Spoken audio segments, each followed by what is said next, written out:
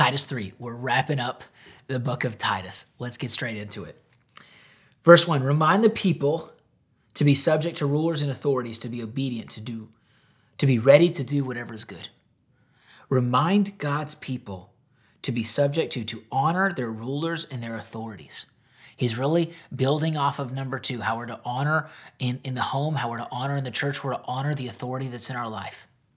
We're to be obedient and ready to do what is good, to slander no one, to be peaceable and considerate and always be gentle towards everyone. We're not to speak negatively or falsely about people, but we're to consider other people and to be gentle towards everyone. The scripture says, let your gentleness be known towards men, for the Lord is at hand. God's watching. Verse 3.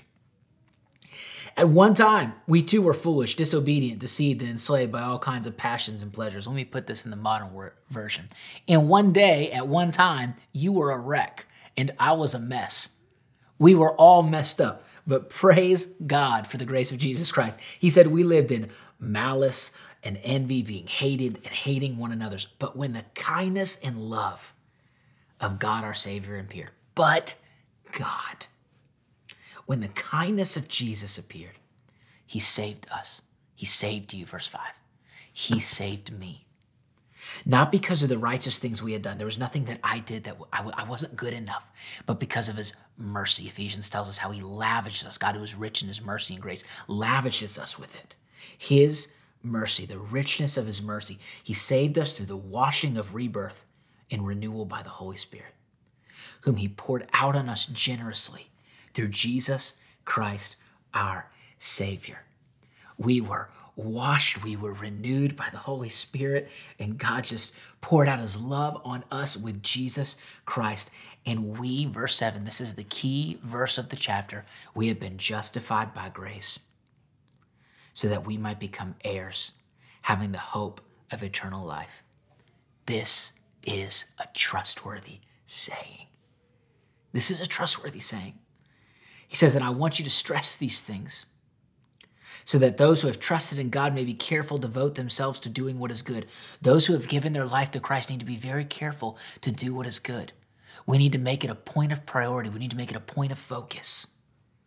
These things are excellent and profitable for everyone. We need to do things that are good for all. We need to look out for one another. Verse 9, but avoid foolish controversies and genealogies. All these big words are tricking me up.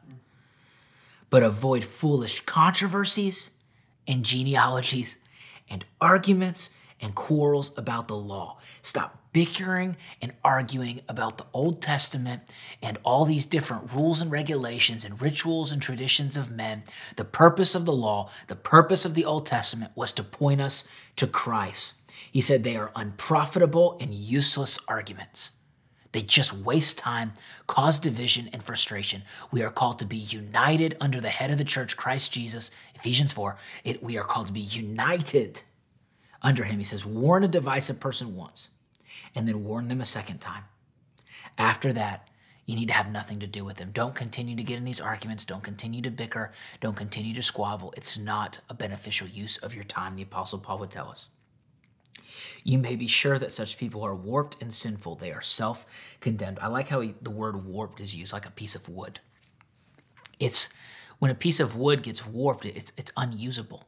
It's not usable for the purpose that it was intended. When you're framing a house, if there's wood that's warped, they can't use it because it's not solid, it's not firm, it can't stand in the structure. It's not able to resist against pressure, and so it's something that's not profitable.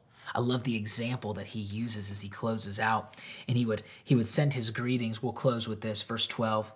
As soon as I send Artemis or Titus to you, do your best to come to me at Nicopolis, or whatever that says, because I've decided to winter there. Do everything you can do to help Zenas, the lawyer, and Apollos on their way, and see that they have everything that they need. Our people must learn to devote themselves to doing what is good. I want you to highlight that in your Bible if you highlight. Our people must learn to devote themselves to doing what is good. As Christians, we must devote ourselves to doing what is good. James talks about he who knows what is good to do and does not do it. For him it's sin. If we know what's good, we need to do what's good in order to provide for urgent needs and not live unproductive lives.